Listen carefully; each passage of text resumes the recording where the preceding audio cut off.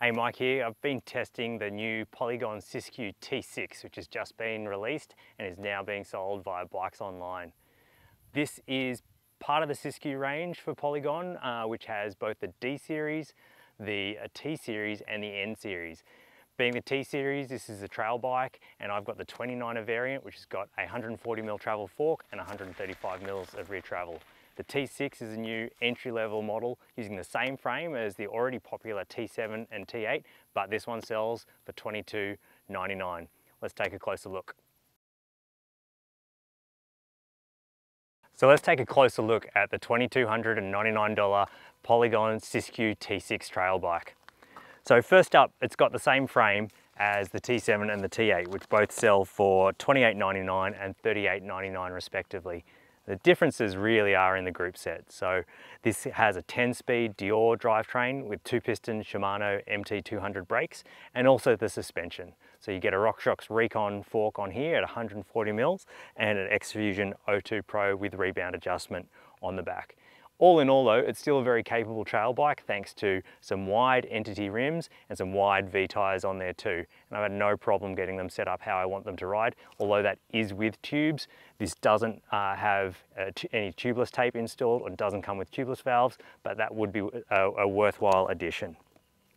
In terms of sizing, I've got a large Polygon Siskiu T6 on test. Polygon are one of the brands that are still offering size-specific wheel sizing. So in the small and the medium, you can have a 27.5-inch wheel, but at medium you can also get a 29-inch wheeled bike. If you get the 27.5-inch model, you do get 150mm of travel in the front and a full 140 in the back. So a little bit more travel with the smaller wheel size. Geometry on the large is really, I would say a good take on modern trail geometry. So there's a 65.5-degree head angle, a 480mm reach on the large and a 76.5-degree seat angle. What all that adds up to is quite a centered position. I found that with the steeper seat angle, I'm right over the pedals when climbing, and the length with the 480mm reach is nice and stable on descents. But with a fairly short 430mm chainstay, it remains pretty active and agile. Some people might prefer something with a lot more stability, but if you're wanting to really charge harder trails, you're possibly better looking at a bike like the Polygon Colossus. In terms of the frame, the Polygon Siskiu T6 has all the features you find in the rest of the Siskiu range. It's got internal routing, it's got a threaded bottom bracket, it's got ISCG 05 mounts for a chain guide, and the back end is a linkage-driven single pivot. You got a full complement of bearings on all the pivot hardware at the front of the bike, although it is a bushing at the back end. Polygon have spec'd some quality chain slap protection, and I've found that the bike is pretty quiet through the whole test period. In terms of setup, BikesOnline sell the Polygons as direct-to-consumer, which means this bike came in a box and I built it up at home. I didn't have to do much. I just put the bars on the stem and connected the dropper post and put that in, put the front wheel in, checked everything over, but it was all working really nicely.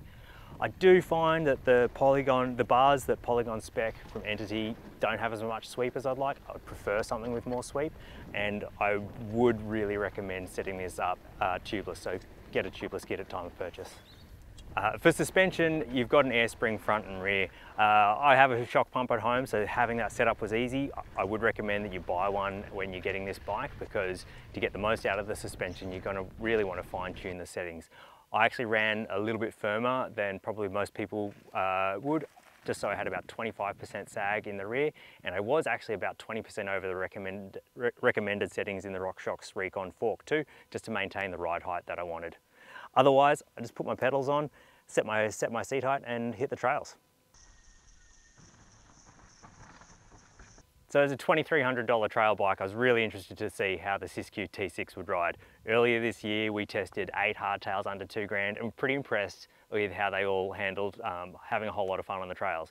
For not much more, Polygon are delivering a highly capable trail bike, and at $2,300, I wasn't sure how well it was actually going to ride, but I shouldn't have been worried. Pedaling up a hill to get to the trails, I'm going to admit this wasn't the most fun bike to pedal just because it is close to 17.5 kilos, but in terms of sitting down and spinning away, the rear suspension system remains really inactive, barely any movement, and so you do get there. It's just a heavy bike, mostly from some chunkier wheels with a 35mm wide entity rim and some large V-rubber on there too, but that's kind of what really works for you on the descents too.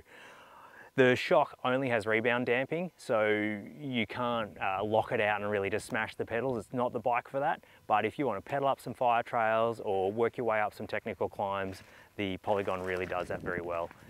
With the geometry, the steeper seat angle keeps you fairly well centered. The head tube's not overly tall, so I quite like that. I like a lower bar position than some people do, so I found the front wheel tracks well on single track climbs around corners, but might need a little bit more input to keep you with the front wheel grounded and tracking if you prefer a higher bar position. On previous Siskius I've ridden in the D range, the cross-country 120mm variant, I've found the ground clearance hasn't been what I wanted. I was often dag the pedals on rocks, but on this bike with some slightly shorter cranks and running it a little bit firmer at about 25% sag, I didn't have too many issues, and so that was a nice bonus. Most people won't buy a trail bike to climb though, so how did it descend? I think if you've seen any of the recent Polygon reviews that we've been doing here at AMB, you'll know that we're pretty impressed with the handling of the bike, and that is no different with the T6. As soon as I was pointing down, the handling of the bike really came to the front. So it's very balanced, and the high volume tires and really stout wheels work hand in hand with balanced handling to mean that it's a really fun bike to ride. Whether that's popping off one small feature to the other or changing lines, the bike really rewards it and really rewards that input too. At a 430mm back end, it's pretty short. It's shorter than my XC bikes have, so it does change direction quite nicely. Some people might prefer some more stability, but I think it is offset by the length that the bike has got and the slacker head angle too, so the stability is there. Obviously, if you want something just for charging shoots, again, you probably should be looking at an e-bike, not a 140mm trail bike. Where the Polygon Siskiu really shines is on flow trails and trails where you've got select hits one after the other. It really changes direction very admirably, and while I can negotiate steep rutted trails, probably more my own failing there than the bikes, it has a lot more fun on the high-speed flow trails, on the machine-built trails that you'll find at most of our local trail centres. That's where it really comes alive and is a lot of fun to ride and is very capable. The suspension isn't complex suspension, and the #1 tool in your arsenal to get that working well will be a shock pump and maybe a notepad to record the best settings for you. It does get a little bit packed up in repeated hits, so a lot of high frequency hits like through a rock garden. More in the back, and the front obviously could be a little bit stiffer, being the Recon. It's not the biggest fork legs, but again, this is a $2,300 trail bike. I don't think we can expect that it's going to be working as best as a bike costing 2 to 3 times as much as this one through those conditions. As is, I was really impressed by it. In terms of any changes that I'd want to make if this bike were my own, there's only a few. I'd possibly swap out the handlebars to something with a bit more sweep. That's a personal preference, but I have found on the 2 Polygons I've tested recently that the bar shape's not the most comfortable for me. I also found the braking isn't amazing on the really steep terrain. On a lot of trails in my local area, which are nominally blue rated, they're fine. But it's a 2-piston brake with the simple metal rotors from Shimano and basic resin pads, and with the 180mm rotors were a little bit out of their depth on the steeper trails. As a first point, I'd look to a better rotor and pad material once you've worn them out, but you may want to look at a brake upgrade down the track. If that's something what you're thinking, you might also be better looking at the Siskiu T7, which does have a 4-piston brake on the front wheel. The other change I'd make would be making sure you set the tyres up tubeless. You can get a lot more out of your tyre and wheel setup if you are running tubeless, both in reliability for not getting a flat, but also having a little bit more wiggle room in running lower pressures. Possibly with an insert in the back, you'll drop some weight as well. So who's it for? Basically anyone who wants a high value trail bike. The Siskiu T6 has all the ride capabilities of the T7 and T8 in terms of the frame and the handling, with a simpler group set. I had no worries with the 10-speed group set and the 11 to 42 range from the Shimano Dior system. It's a rock solid group set and will serve you well. I did find that there was lots of traction from the V rubber and the wide entity rims, and with the appropriate setup, the suspension was very supportive. I think if you know you want to ride your bike hard, then you're probably better looking at the T7 or T8 with higher end componentry, because you will get a little bit more reliability and adjustability out of that. And if you're really just after an enduro bike, then you should look at something in the Colossus range instead.